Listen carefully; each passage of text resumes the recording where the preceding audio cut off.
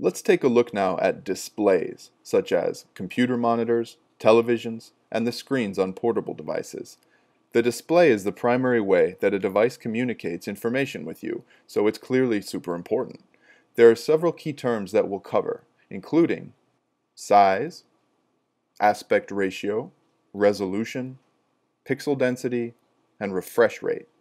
Let's start with the simplest of the terms, size. Display sizes are generally defined in inches, such as a 20-inch computer monitor or a 4-inch smartphone screen. This number, in inches, refers to a diagonal measurement from one corner of the display to the other. Next, let's look at aspect ratio. Aspect ratio refers to how wide a display is relative to its height and is expressed using two numbers, which are written like this, and pronounced as 4 by 3 or 16 by 9. The first of these numbers refers to width and the second refers to height. So a 4 by 3 display is just slightly wider than it is tall. 4 by 3 happens to be the aspect ratio of the original television format. So when you see older TVs, those are 4 by 3, and older television programs and VHS movies are in 4 by 3 format. Many older computer monitors, and even some new ones, are also in 4 by 3 format. Modern televisions are much wider than their 4 by 3 predecessors.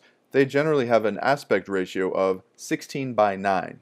16 by 9 is actually a very common aspect ratio today. It's found in TVs, computer displays, and even smartphone screens. Our next term is resolution. Resolution basically refers to how sharp and detailed a display looks.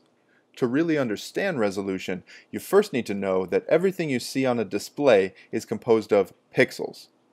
Pixels are tiny individual dots of light that make up everything you see on a screen. Resolution is expressed as two numbers. The first is the number of horizontal pixels, and the second is the number of vertical pixels. For example, the first VGA monitor back in 1987 was 640 pixels wide by 480 pixels tall. 10 years later, a standard resolution was 1024 by 768. Next came full HD monitors, which are 1920 by 1080. And after that, we get Quad HD monitors with 2560 by 1440 pixels.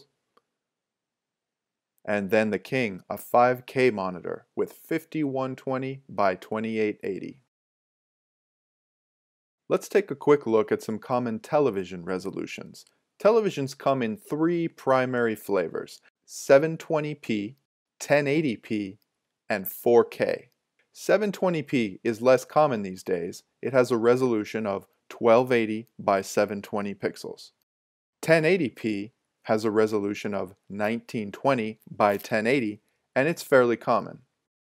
A 4K television has a resolution of 3840 by 2160. It's called 4K because it has almost 4,000 pixels of horizontal resolution. If you wanted to know the total number of pixels in a display, logically, you just multiply the width by the height.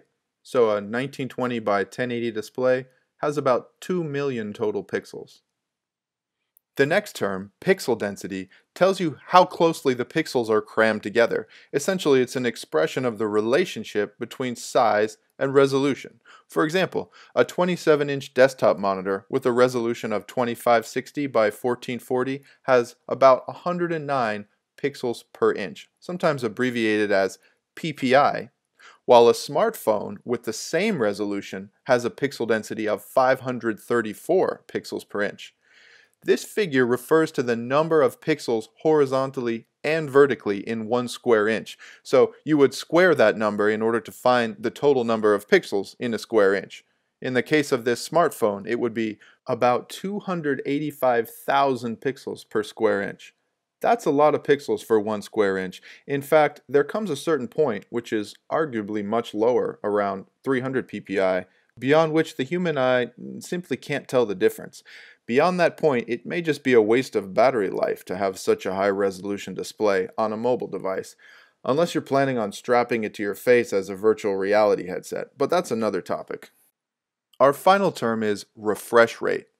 Refresh rate is measured in hertz, which is usually abbreviated as Hz. The word hertz is actually a general term used in a variety of contexts, and by itself it just means cycles per second. In the context of displays, it refers to how many times per second a display can refresh itself, and by refresh I mean update itself with a new image. In cinematic terms, you could think of this number like the number of frames per second that a display could produce. The lowest refresh rate that you typically find on any monitor or TV is 60 Hz. That's pretty fast, especially when you consider that a traditional theatrical movie is only 24 frames per second. That said, for some reason there has been a race among TV manufacturers to achieve the highest refresh rate possible. And it is possible to find TVs now with refresh rates of 120 and even 240 Hz. In my opinion, it's kind of silly, and that 60 is plenty for all intents and purposes, with the exception of some hardcore PC gamers.